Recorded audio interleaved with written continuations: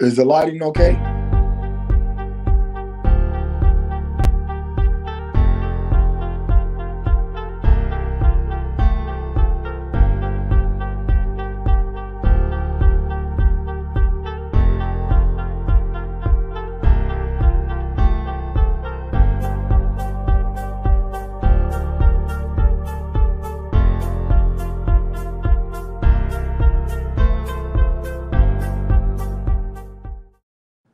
Ladies and gentlemen, please welcome CFL legend, Johnny Sears Jr., man. What's up, man? What's going on, man? Great to be here. It's great, man. It's been decades ago since I've heard your name pop up, man. Man, dude. So it's intriguing that you came a long ways and you played CFL football, but you started off going to Edison High School first, right? Yeah, actually, I started off at McLean High School first. Ooh, okay. Yeah, well, my first 2 years, I started off at McLean High School, and then I ended up transferring and moved back home, and that's when I went to Edison High School to finish up my junior and senior year. Oh, okay. So you were there from there, and then you just went to Edison. But what was it definitely like to play for Tim O'Donnell, man? Man, it was great, man. It was great to be back home, to play for alumni. He brought that juice, ex-NFL star, you know what I mean, arguably could be a Hall of Famer. When he came, he brought some of that leadership.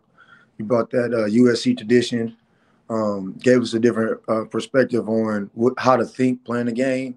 And then him knowing the people he knew, he was able to take us places when we go to trips in the summer and 7-on-7, stuff like that, be able to connect with those big coaches.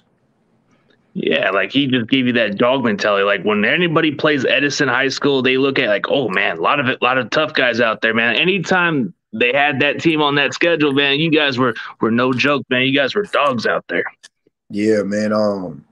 And one of the guys that really helped when Tim came, really helped all the kids kind of, galvanize behind him and do what they wanted to do was Tony Perry, rest in peace.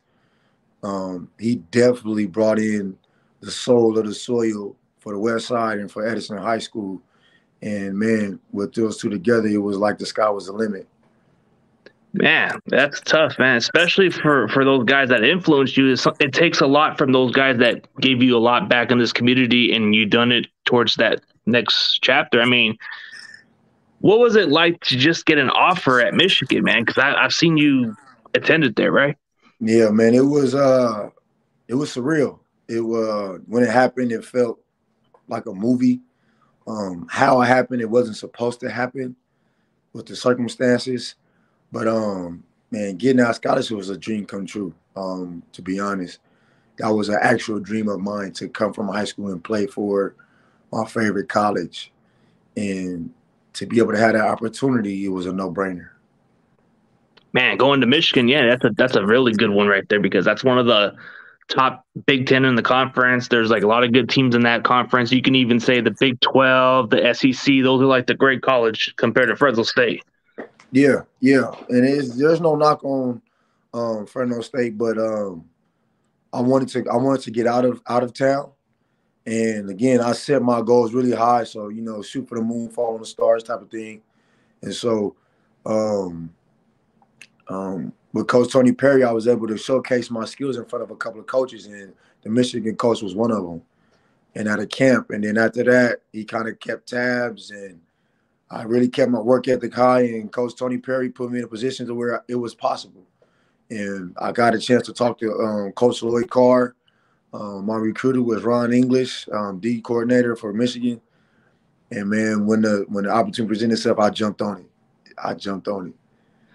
Yeah, it had to be, man. Wasn't it kind of crazy to just have yourself on a video game where you're just like on, like if you go on Michigan, you're on the DB on the game, bro. That was crazy. Oh, yeah, man. NCAA 04, NCAA 05.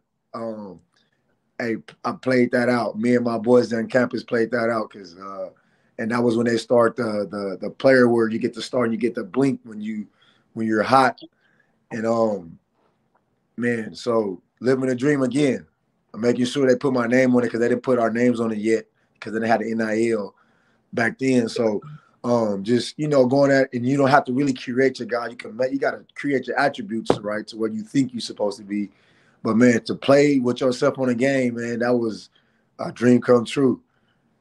Yeah, it is, especially with your playing on the field, man. That not everybody can say that, but was there like any other NFL team dream that you always wanted to play for, but opportunities come around, like it is what it is? I mean, my favorite team is the Raiders, so I was a homer. Um, and then besides them, it would probably be any team that I felt that I had a great player on. So I was a Raiders. I was a Raiders through and through. And then after that, I just follow great players around the league that I look up to. But to be able to touch the league is just as little as I did was a great experience. I would trade it for nothing.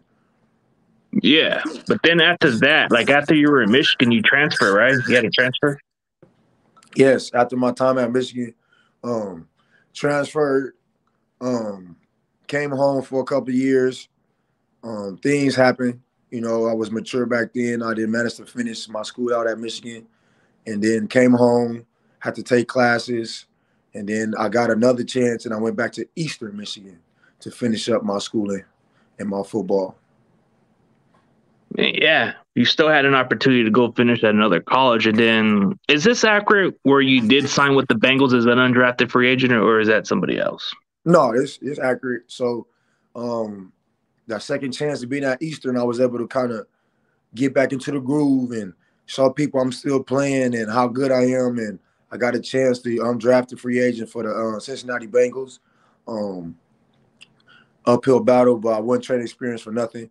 I came into a loaded cornerback roster, and I hung on, and as long as I possibly could with the numbers and everything else with just my play. I learned from the coaches. When I was able to talk to a few of them a few years after that, and they said logistically I was supposed to get cut after the first or second cut, but I made it just because how I played and my attitude and how I went about my business and how I competed against the high level guys that was there. And at that time, Carson Palmer was still slinging it. Chad Ochocinco was still going. And we brought in Terrell Owens at the time. And as you can see now, he's still running. So it was a great experience for me. And it kind of propelled me for the long season I had in the CFL because of that. Yeah, that's the intriguing part. You were able to get those experience, and then it just led you to go to CFL. But what made you change your decision just to take that opportunity over there? Actually, it wasn't really a change of decision. It was kind of the circumstances that happened. So being in the NFL is cutthroat. They don't really play too many games as far as hanging around. So unfortunately, I got injured, and being that I was undrafted free agent and I wasn't signed yet, they was able to release me. So after being leased and waiting, I want to say approximately about maybe 3 weeks, close to a month. I was in contact with one of my coaches from Eastern Michigan who was coaching up in Canada. And so me being hungry to play, I took the leap and went to Canada to play ball. And from then on, man, I just ran it. It was a passing league.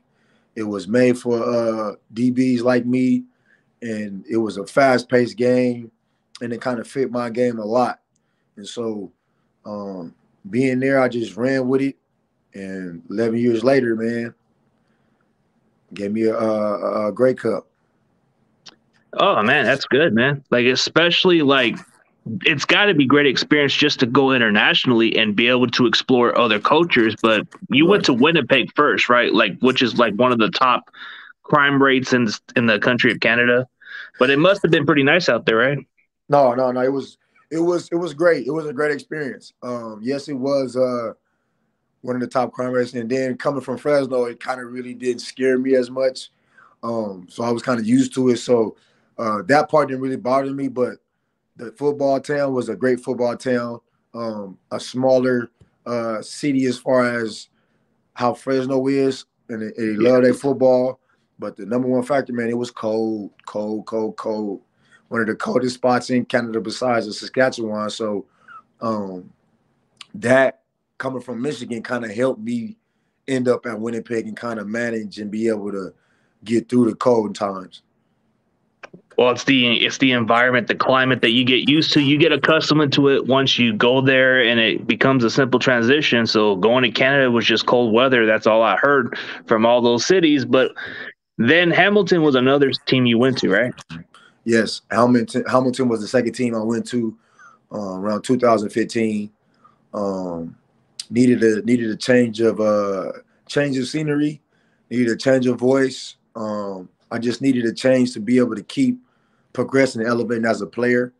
And Hamilton was like a blessing in disguise. I didn't know I was gonna run into the guys I ran into, and have a coach like Orlando Steinever, who was a great coach, man, a great mentor in my life, and helped me see the game differently, helped me learn the game differently, and I started learning again. And man, Hamilton, I had a ball out there, man. The city was great to me, and the team was great to me as well. It kind of gives you that little Edison colors, right? A little bit with the Tigers. Oh, That's what it that is. was yeah, man. That it kind of went full circle, which was crazy. Um, I couldn't get the number I had, number two. I wanted that number when I got there because of the resemblance, and it was the same colors, the same mascot, and we went blacked out just like home. So that gave me juice every day. Just that alone gave me juice every day. On the comparables to same mascot, same colors, and how we dressed was like the same outfits for game days as home. And man, that thing right there, man, it's hard to put in words because you remember high school a lot, and what I went through in high school was big for me. And to be able to put the colors back on again and kind of resemble that same way, looking in the mirror, it gives you flashbacks. And just coming out before the game, looking at myself and kind of picture yourself as in high school again, and it's just going to go make plays again, but on a bigger scale. Yeah, especially going internationally, going from Canada, it's got to be like one of those good experiences. Especially, I heard there's a lot of fun stuff down there, even though it's cold weather. Man, there's a lot of good stuff out there. Oh yeah, for sure. Especially they got a few hot spots, I want to say, especially where you're Ontario, definitely one of them. Montreal is another one, and BC is another one. So I managed to get a couple of the good spots as far as the spots in Canada is concerned. And I was able, once I left Winnipeg and got to Ontario, it was more live friendly for me. It wasn't as cold, so I was able to kind of stay a little bit longer. More stuff to do out that way, and kind of fell in love with the province. Yeah, like Toronto's like one of the biggest cities out there, so it's like there's plenty to do out there. Winnipeg is just like you said, like a regular sized city, like Fresno, kind of, but just colder, a little bit bigger. Than Yeah. I've heard that Vancouver kind of resembles more of San Francisco. Is that true by experience or no? Yes, but it'll give you that San Francisco vibe because the water and it's more chill and the scenery is beautiful. It definitely gives you that San Francisco type of vibe if you're coming from the States and coming from California. And definitely the cost of living is the same, just like San Francisco. But yeah, it definitely correlates. It definitely correlates. Great place to be, though. Great place to live for sure. Yeah, there's a lot of good cities out there. Like I've heard Calgary's like a nice little country city or something. Yeah, yeah. Calgary, Alberta. It's great scenery, man. It's green. It's very green. Um, it's very good on the eyes out there. They got a lot of good scenery to watch and help you think. And man, Canada, I love Canada, man. I never want to take that experience back. I'm appreciative of what it did to me, and that's the second home for sure. Yeah, you getting those experience, you're having fun with it, man. It gets boring just to stick around the same country, man. You got to mix it up a little bit. Like sometimes some people prefer Mexico or Canada over those type of situations. It's like Mhm. you can't go wrong with that. No, you can't, man. Get cultured. I was introduced to Caribbean eating, and now jerk chicken is one of my go-tos. Meeting so many different people from around the world, um, which is great because you get to kind of learn and see the differences. And it was like I said, like you said, it was a great experience all in all, man. Canada is a place to go visit if you haven't before. Yeah, I'm thinking of maybe one day I'll probably want to go check it out, man. It's got to be Nah, something more you different and should. unique out there. You should, man. You should. It's a good place to go visit for sure. Yeah, for sure, man. But man, dude, when you had your brother, man, he's a little bigger than you, right? So like playing with this guy, man, this guy had confidence. This guy was just the guy that would just say, hey, I got this, man. Or he would Yeah, just yap a little here and there, but he was a good guy to play with. yeah, man. For me, I gave him basically the big brother treatment. Always, making sure he know who the big brother was, and in doing so, you toughen the little brother up. I was the one he played with all the time, so he lost a lot. So when he faced dudes his age, it was easy for him, and that was the plan for me. I wanted him to be better than me. I knew he was going to be bigger than me, so I wanted to make sure he was going to be twice the player, twice the person. So, yeah, a lot of him doing that is kind of my fault, man. So if he went and ran up on you and got you out of practice, it's because he's been getting beaten up at home for years and years, and it made him a great player at the end of the day. I mean, he just had that tough mentality. He would just get on your face about something, man. I remember this one incident where we were playing against Kerman and everybody wasn't shutting up. And then he just went in top of the seat and just sat up and just said, shut up, you dumb. He told everybody shut up and the coach couldn't even do shit about it. Yeah, man, I that's thought that that was one of the alpha funniest ones. mentality. Yeah, he was dead serious. Like he told everybody, shut up. That's him. Yup. Great leader, great Yeah, guy. man. Great dude. Yeah, I've heard that he's lived down in Georgia lately, but he's been doing pretty good. Yeah, yeah, doing real good, man. He was playing for the Columbus Lions. Had a great season out there, a few seasons actually. Is raising his son, man, being a great father. Both his sons out there, and making sure they in school and taking care of business, man. Great dude. Love my dude, man. Yeah, one hell of a good dude. Even if he was tough on you, he would get on you about it, whether you like it or not. Which he had every right to. Right. I mean, that comes with the territory, right? The game. The football is a hard sport, so it got to be that way because that's how it's played. Yeah, for sure, man. So, what are you currently doing lately since you've kind of like been off of football for years? I'm still in football. You're still in Actually, football. coaching at my alma mater, coaching over at Edison. Um, it's been great, man. Besides coaching at Edison, I coach 707 in the summer. I'm also a personal trainer. So I'm keeping busy, staying around the sports world, staying active. I'm a guy that got to keep busy.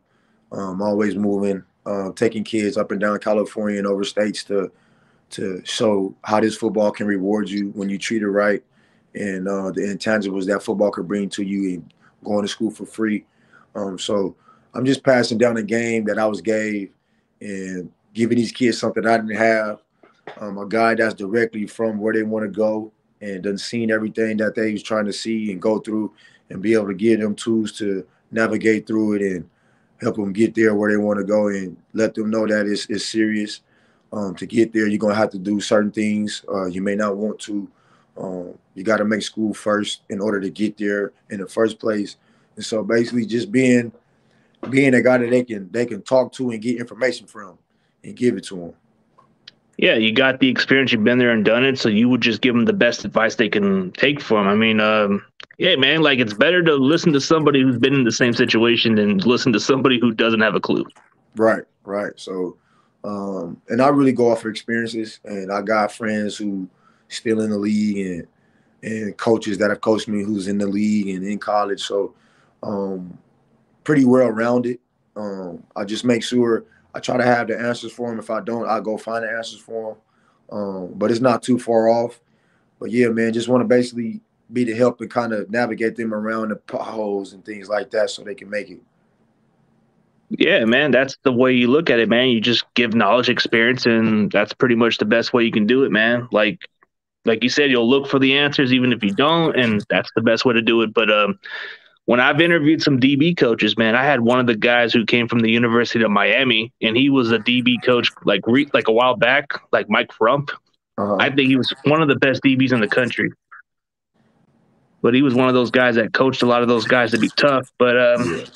I've coached. I mean, I've actually coached O line in the past, but I've been kind of stepping away for it for a little bit, and then played a little semi football for a short minute before I had too much of a busy schedule. Yeah, yeah, I mean, it was a grind, man. It's like no joke. But compared to what you guys had, you went that extra mile and you took your journey. Guys like me, we just had to play it for fun. We didn't play it for money, so it was just a different type of culture. yeah. I say my boys all the time. Everybody's story is different. You really don't know what your calling is until you go through it. But I say try to do what you're dreaming to do or what you want to do, so you won't try to have no regrets. And I just make sure I bring my experiences, what I know, and how to get ready, how to prepare, what it takes to be a top level player or a defensive player, and give that to my kids at this level. The things I learned in college and in pros, I give it to them at the high school level, and just hopefully they soak it all in and use it later, even after my voice isn't heard every day. Yeah, they gotta just pick it up from your knowledge, and then they'll eventually take it at some point. Like, we can't all be there forever, but what we can do is just encourage them, motivate them, and bring the best out of them. Right. My thing is maximize the time you have now, and it rewards you. Yeah. So when you look back at your playing days, man, that's something you can just say, "Hey, I had a good ride. I'm definitely going to pass that knowledge and just take it to the next level." Yeah, shoot, a good ride. I had a great ride, man. I had a great ride. I lasted longer than I was supposed to last. Um, I made a lot of plays, made a lot of friends. All my peers respect me that I played for, played with, and played against. They all respect my game and how I went about business. And for me, that's the main thing.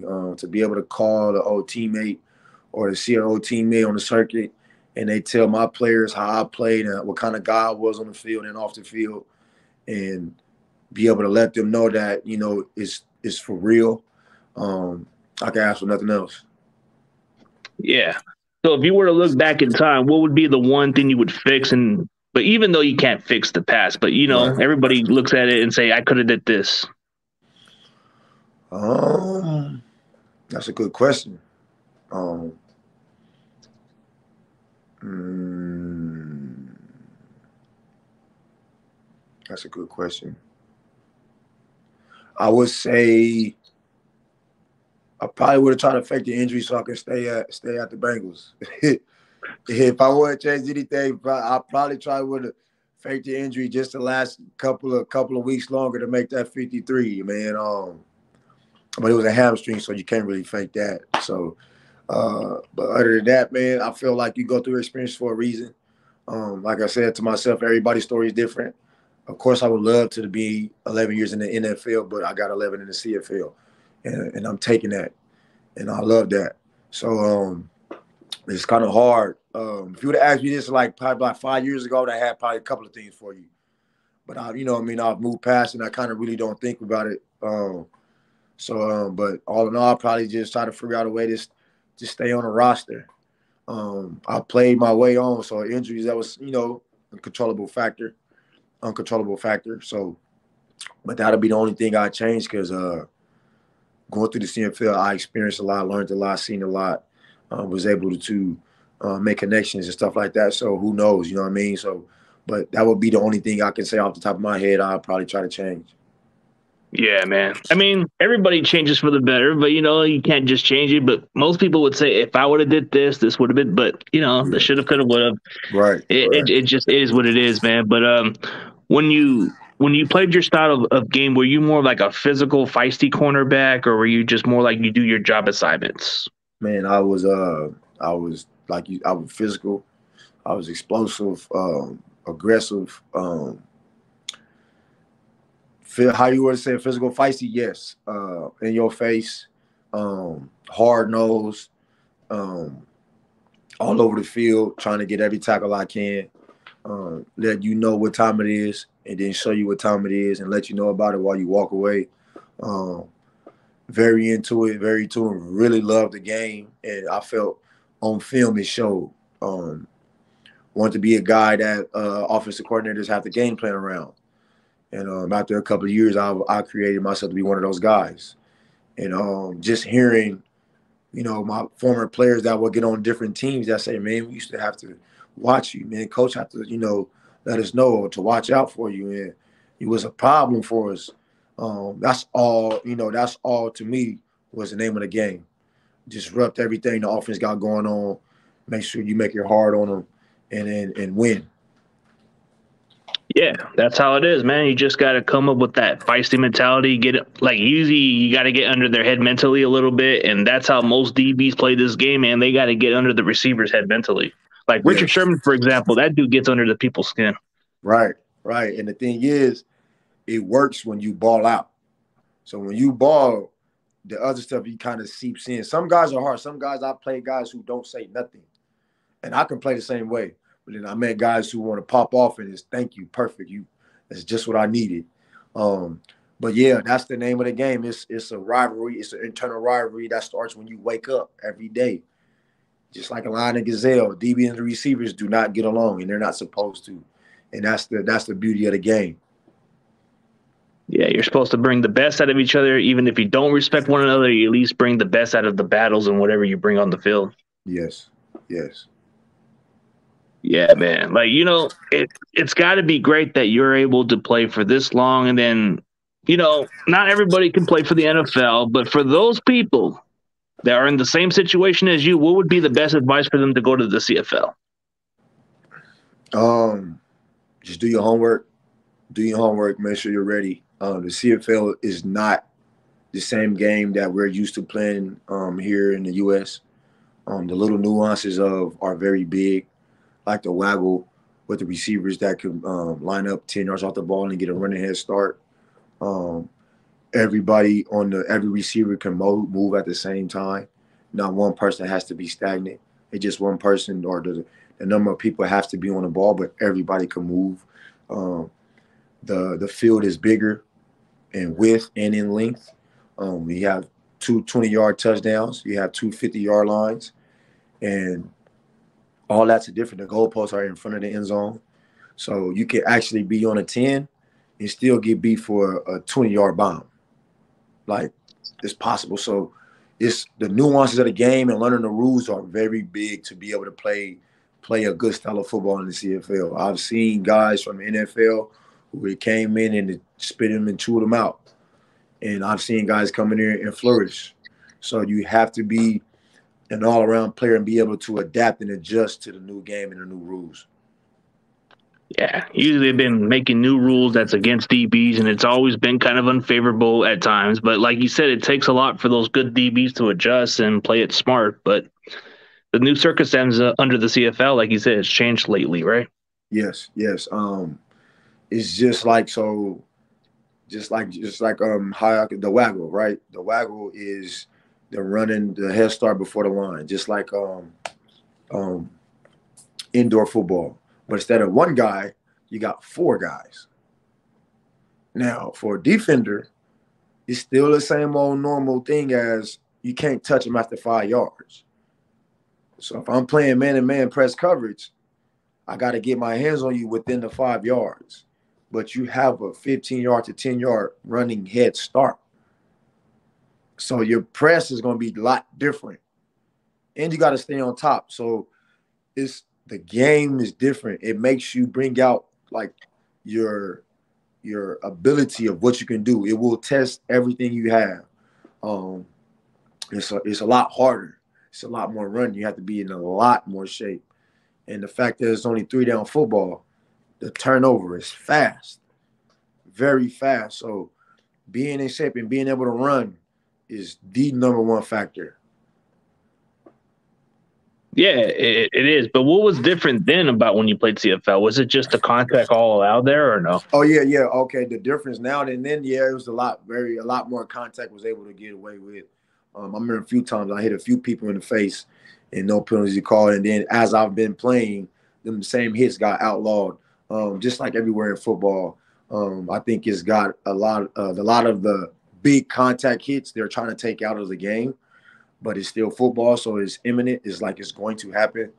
But they're making it harder on defenders to tackle because of the strike zone and stuff like that. So that's probably one thing that's changed in the CFL. The CFL, I feel, is still more physical than the NFL because of the rules and how it's played. But as far as when I played there, just small thing as far as the strike zone, defensive player, like crackback kicks and stuff like that. Yeah, a little different. But what's your thoughts of the USFL? Have you seen some of those games or no? Yeah, I have. I feel like it's great. Some more football for me. Another brand, another chance to give guys opportunities to play, to showcase their skills. Football is America's game, and it's the world's game. I think because it's the direct correlation of how life goes. Adversity is almost happens all the time, and that's a guarantee. And to be able to turn the page and keep going after it, that's a direct correlation of the game of football. And so that's why you see people galvanize to it a lot because of that and the beauty of the game and the intensity, the passion that you have to play that game. You can't really half-ass it or put a little bit into it in football. You got to put your all into it to actually just stay healthy and to play a good brand of football. It takes a lot, and I think that's one of the great things about it. Yeah, it is, man. But I think when you watch USFL, there's those contexts that are very legal than what the NFL wouldn't allow, you know? Yeah, because of the change of it. And then it's less money involved, so you can't really find guys like you do in the NFL. That plays a huge, huge part into it. You can't really take money from guys that you're not giving that much to. And so to be able to find you for something that, is kind of part of the sport, as much you want to take it out of it, it's part of the sport. You just got to try to manage as best you can. Yeah. So what if they had it then? Like, let's say you still had a career, but let's say USFL gave you a call for an opportunity to play. Would you have taken it instantly or nah? It depends on what I'm doing now. I know I can play for sure, but I've been invested in these boys I deal with now here in my hometown. So it'd be kind of hard to leave them. It would have to be it had to make sense for me. But I definitely am able to run around and make some plays happen. It's just a mere fact of doing it at the right time and not, True. And not leaving my guys out to dry that I've been working with for the last few years. Yeah, for sure, man. Dude, I know it's been kind of going for your time, but bro, I definitely appreciate you going on. I know you probably got some stuff to do, man, but hey, definitely looking forward to what you're doing. Good luck on your coaching with the team, bro. I know you got a good squad going on. I know this is a team that builds up like dogs out there, man. And you got that fire, bro. So I respect the grind because you went to Michigan, you went to a lot of schools, bro. It takes a lot to be where you're at, man. Man, I appreciate the time, man. Thank you for having me. Thank you for thinking about having me on this, man. I have no problem talking about football, talk about what's going on. But yeah, man, being at my alma mater at Edison High School, you got time, check us out, man. We're trying to bring that winning and dog culture back to Edison, and it's on its way, if not here now. So be on the lookout, man. So we here to stay. For sure, man. But thank you for being on, and maybe down the road, if you have the extra free time, maybe you can come on in, man. I like having everybody I like the football talk. I like what everybody does, man. You had a journey, everybody had a journey. It's just a different story, but great kind of feeling right there, Thank you, man. Anytime, man. Just holler. We can work it out for sure. All right, man. And as always, guys, CG Ruthless and Johnny Sears Jr. is out, and we'll catch you guys later. Peace.